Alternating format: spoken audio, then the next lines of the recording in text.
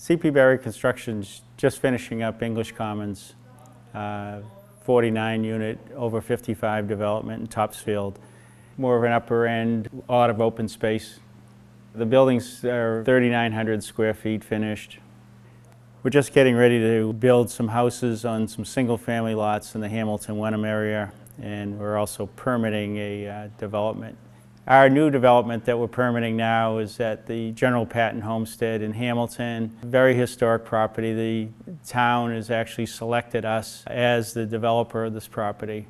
It's 12 units on the Patton property, which is about 27 acres, which includes the old Patton Homestead. Well, I think a lot of the stuff that C.P. Berry Construction does is unique to other developers and builders, because we add things that are not always standard. I mean, my background is a civil engineer, so we do things that other developers don't do, as far as quality of construction. We're used to working with people that are looking for the best product, the best of the best. Some of the more unique things that aren't typically seen in most homes, and we enjoy working with that type of customer. We pride ourselves into hiring the best contractors, doing the top quality work. We're responsible for the building afterwards, so we want to make sure that it's always going to function the way it's supposed to be functioning.